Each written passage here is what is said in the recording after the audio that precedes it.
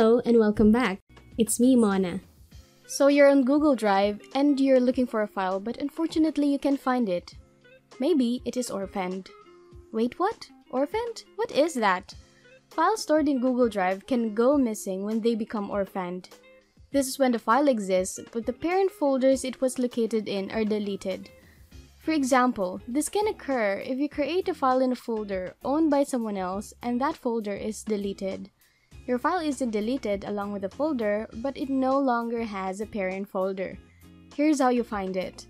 To locate your orphan files, you can issue the following advanced search. In the Drive search field, we type is unorganize owner me. Or to speed up the process, just click the link in the description box below.